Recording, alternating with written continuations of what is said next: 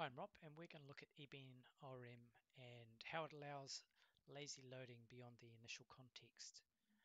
So this works like EclipseLink and unlike Hibernate. So Hibernate will throw the lazy initialization exception.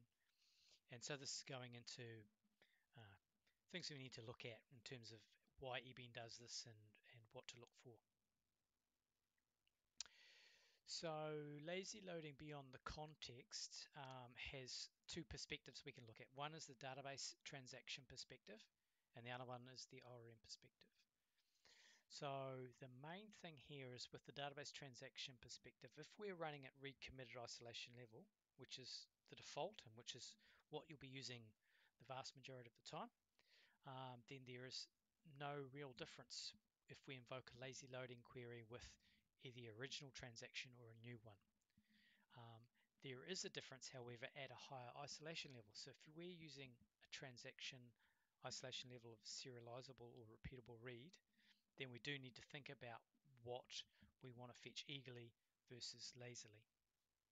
At these higher isolation levels, if we were talking about Oracle, we'd say, we're talking about transaction level read consistency versus statement level read consistency. So that might help. So let's have a look at an example. Okay, so here I've got a query. I'm fetching the first 10 orders, and I'm just going to iterate through the orders here, and these methods here will effectively invoke lazy loading. So I'm reading the customer's name, getting the size of the details and size of the shipments. So that'll invoke some lazy loading, and then we'll print this, the details out. So if we run that,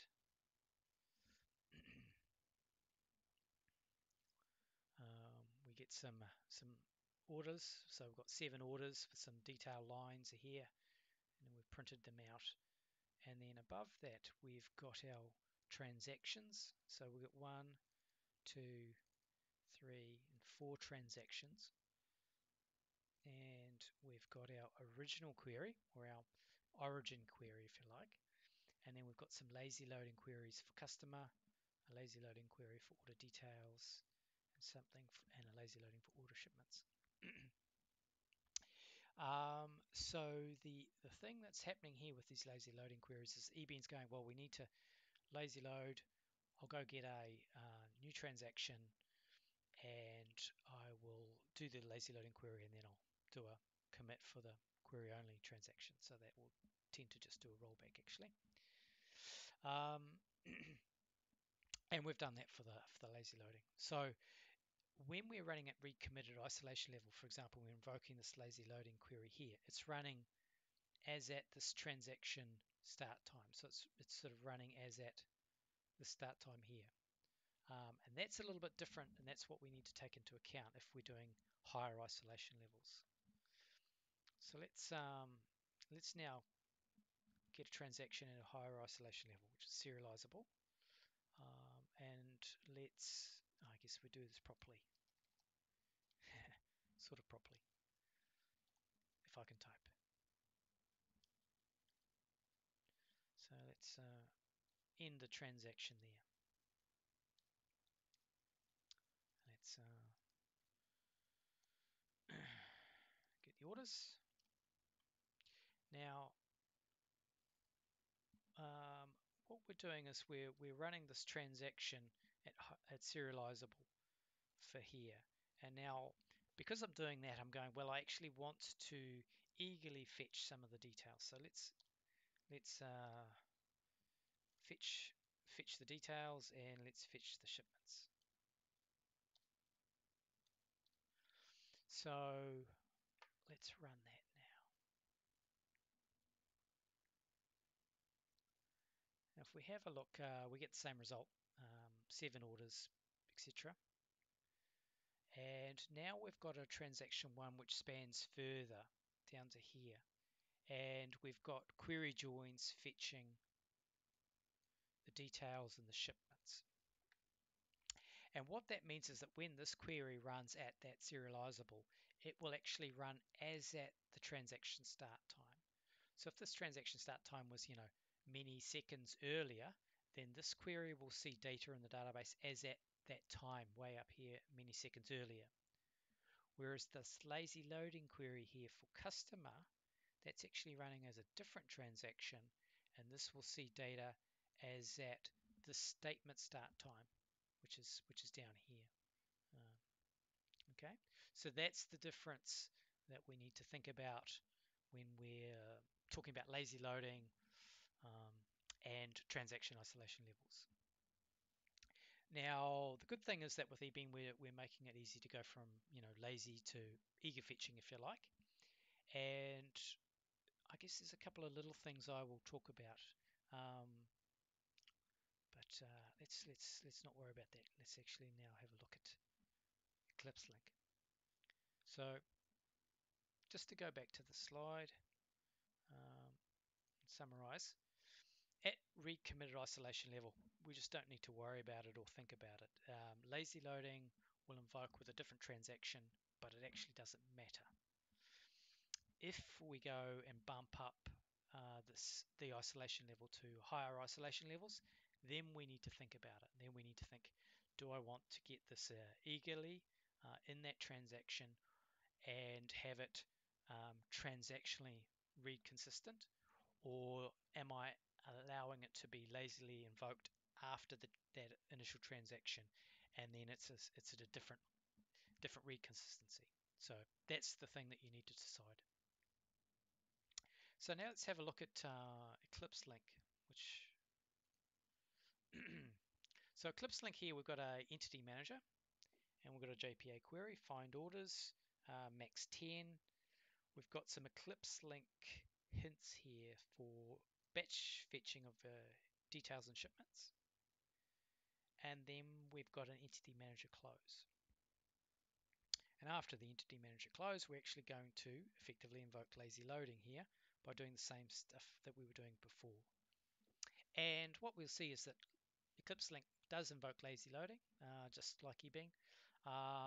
And obviously, if we were here using Hibernate would actually throw the lazy initialization exception at this point. So let's run this. Well, never mind. So we're getting the same result, which is good. So we've got order 7, detail lines. If we scroll up a bit, so what we've got here is the message that the entity manager is closed, but we've got lazy loading being invoked after that. And I think this is just a delay as well. So here we've got an initial query, and then some lazy loading queries for, scroll across, Rob, customer, where ID is in, and then we've got a lazy loading for order detail, which is batch lazy loading, and shipments, which is batch lazy loading. If we scroll down here, we don't have batch lazy loading on customer. We didn't have that hint, and so we got effectively an n+1 scenario going on here, as opposed to batch lazy loading here. Now there's a couple of little things I'm wanting to point out, and then there's sort of the larger things to point out. So the first one is that Ebean by default has batch lazy loading, so we didn't have to hint or anything. We just got batch default of 10 for lazy loading, batch size of 10. The other thing that's a little bit more subtle is that when we look at the in clauses here, we've got an order detail, and we'll actually have 1, 2, 3, 4, 5, 6, 7. So 7 bind values because there were 7 orders. But with Ebean, it's a little bit different. So if we have a look at here, the Ebean query, subtly different. And we actually have got some padding going on. So what Ebean's doing, and the reason why we're doing the padding is because of two things. One, we want to get a better hit ratio on our client-side prepared statement. So that's JDBC prepared statement. And on the server side, on the database server, database is got query execution plans for SQL statements. And if we have less variation, we'll get a higher hit ratio on that server side prepared statement for query execution plans. So if we don't do that, then we'll get effectively more what's called hard parsing in the database. So that's why Ebean's doing this slightly interesting thing here where we've got 7 bind values, but we pad it out by adding those 3. We're adding, duplicating the first one. Similarly here, we're padding out. We've got 2. We're padding it out to 5. So Ebean will pad these in clauses for 1, 5, 10, 20, and 50, and 100. So if we go back to EclipseLink, and Hibernate's the same when it uses its batch lazy loading. It doesn't do that, so that's a slight disappointment. The next thing I'm going to do is do something, which is what I'm going to do is I'm going to do a fetch join here. Now, the reason why I'm going to do that is because you might think that that's sort of the equivalent of lazy loading, but effectively we're getting a semantically different query because we've got max results here. So this is actually something you need to be really careful of. If I run this query, we won't probably get what you expect unless you've done this before. Okay, so we ran the query and we got order line 2, order line 1, and order line 1 was repeated. Order 1 repeated, order 1 repeated. Okay, so this is one of those quirks of JPQL. We've done a fetch to a one-to-many, so we probably need a distinct in here. So this is JPQL distinct. However, we still aren't going to get what I think you would expect, certainly what I would expect. So now we've got order 2 and order 1. Okay, so we've actually got 7 orders. We did, a max of 10, and now we've got 2 orders. And the reason is because EclipseLink is interpreting that max as a relational. If we have a look at the query and the bind values.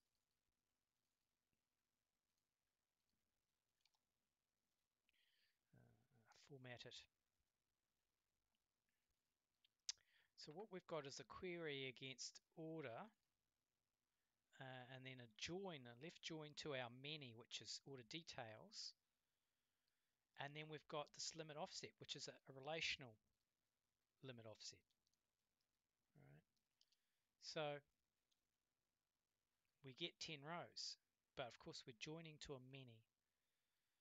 And our order, this order happens to have 9 rows, but it could have many more than 9. It could have 100. It could have 5. So what we get is a somewhat arbitrary result. We happen to get 2 orders, order 1 and order 2. So if we go here, there's a subtle thing here where max results for EclipseLink is treated as a relational max 10, and we're fetching to a many. So actually we don't know how many orders we're going to get back. Okay, so that's subtle. We can't just go add that and go, well, this is eager fetching if we have max results here. That's possibly not the result you're after. If we make it worse, why don't we make it worse? Let's do 2 left joins and we'll get a Cartesian product. Okay, so this is probably going to maybe help. So now we only get 1 order, and we get the order lines for that. And the reason is because we've generated a Cartesian product, a SQL Cartesian product, right? So let's knock that off. Format.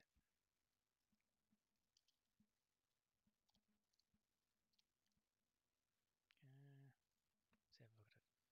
So we've got our query against orders, and then we've left joined to many details, and we're left joining to many shipments. So we've got 2 manys, and therefore we have this Cartesian product. So if we run that, we got order 1, and we've got interesting results. Actually, I'm not sure. So if we bang this up a lot, we'll see the Cartesian product. You'll see repeating rows here. right? So it's a rather interesting result. Okay, so the takeout here is that you want to be really careful interpreting a left fetch join as an eager fetch. It pretty much doesn't work as you'd expect when you have max results, because EclipseLink is interpreting the max results as a relational max results, row limiting, and we're joining one-to-manys. Hibernate does something different. It actually ignores max results, does the full query, and does client-side paging. So both implementations are pretty interesting. Yeah, let's leave it at that. Okay, so that's pretty good. Let's go back to our presentation. That was it really. Lazy loading beyond the context. Yes, Ebean allows it when you're using it with Ebean. Whoops, when you're using it with Ebean, the thing to remember is that if you bump up the isolation level to serializable, then you need to think about the difference between, transaction level read consistency and statement level read consistency. What you want to fetch eagerly, what you want to fetch lazily. Okay, that's it. Cheers.